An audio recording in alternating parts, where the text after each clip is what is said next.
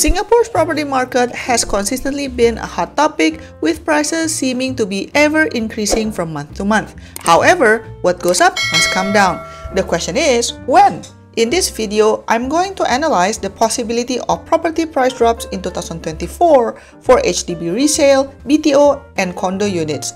When we are talking about Singapore's property market, there are several factors to consider. First is the interest rates. Rising interest rates translate to higher mortgage payments for buyers, which tend to dampen demand, leading to price adjustment. The second factor is the government policies. The Singapore government has implemented various cooling measures to curb excessive property price growth. In the past few years, we have seen ABSD percentage increases, a 15 months waiting time before private property owners under 55 years old can purchase a resale HDB, and new standard plus prime BTO classification, and many more.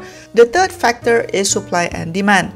An oversupply of units can lead to price reductions, while an undersupply can drive prices upwards.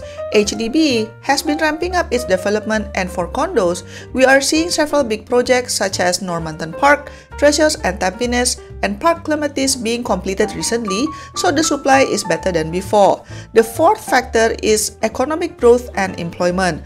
A strong economy and robust employment market typically bolster demand for housing, driving up prices. But on the other hand, rising unemployment can lead to weaker demand and downward price pressures. And last but not least, the fifth factor is the global economic outlook. While you might think that the Middle East is geographically far away from Singapore, but the ongoing conflict between Israel and Palestine could lead to a disruption in oil supplies if the war widens to other Middle East countries. This could lead to higher inflation and interest rates, which could make it more expensive to borrow money and buy property. So with those 5 factors in mind, let's talk about HDB resale prices first. In 2023, the government announced HDB BTO's new framework to classify projects as standard, plus, and prime. I have discussed this in my other video, but in summary, plus and prime BTO projects have a longer 10-year MOP, a subsidy recovery scheme upon resale, an income ceiling for future potential buyers, PR couples not eligible to buy, and whole flat rental is also not allowed even after the MOP has ended. Although the new classification will only apply to new BTO projects launched from mid-2024 onwards, it already has an impact on the current resale HDB markets. This is because some property agents are using the new public housing model to push up asking price. They market these existing resale HDB flats as being in potentially plus classified locations, but without the restriction of an actual plus BTO project. And with the high interest rates, coupled with the waiting time for private property owners to enter the resale HDB market, nowadays people tend to be more cautious before purchasing a condo. This means these segments of the population will buy resale HDBs if they are not willing to wait for a BTO. Due to all these factors, I predict that HDB resale flat prices will continue to increase, especially those in good locations. Furthermore, we also cannot disregard the emotional aspect of the sellers. I mean, if your neighbor just sold their flat for $800,000 and your flat is the exact same size and same development, would you sell your flat for $500,000? No, right? Sellers and their agents will try to outdo the most recent transaction around the vicinity. So, unfortunately for now, it seems like HDB resale prices will continue to increase.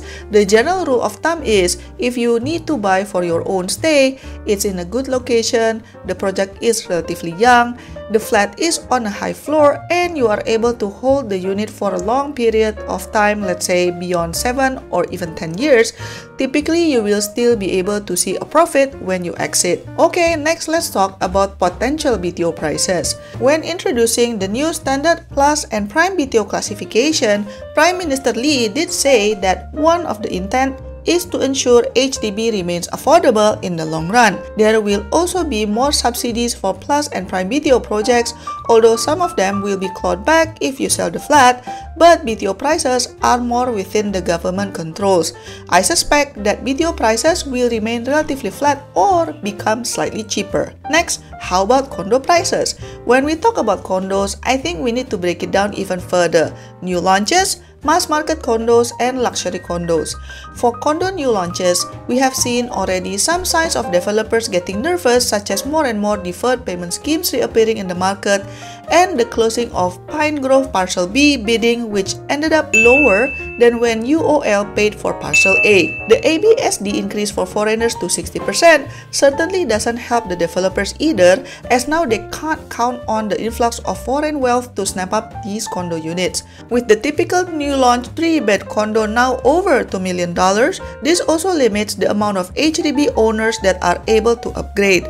Although they can sell their HDB for $700,000 for example, it is still a huge gap to reach $2 million even with a mortgage loan. You might ask, but hey, Jayden Condo sales launch was transacted with an average price of 2,451 PSF, and the developer said it's almost sold out even though it's in Jurong. Well, my conclusion is that if the new condo launch is targeting the mass market, has good connectivity to public transport and amenities, I think the project can still sell. This means the price will continue to increase from one launch to the next. This is because it seems that there are many Singaporeans who are still doing well financially and they are just waiting for the right project. But on the other hand, if it's a luxury condo launch, I think the developer will struggle to move the units, especially because 60% ABSD is imposed on foreigners, while at the same time, they have a very limited Singaporean buyer pool. So I think the developers will be more inclined either to postpone the launch of luxury condos or lower the price so it can be more appealing. For mass market condo resale units, I think prices will be relatively stable. The current high interest rates generally make it more difficult for HDB owners to upgrade to a condo. At the same time, foreigners also won't be keen to enter the condo market with the 60% ABSD. For condo owners who want to purchase HDB, the 15-month wait also acts as a deterrent. If they have to rent out, typically the landlord will set a minimum of 2 years rental period, so that's an additional cost to be considered. So if they need to downgrade, they might be more compelled to move to a smaller condo instead of entering the resale HDB market. So all in all, I think mass market condo resale units will be relatively stable.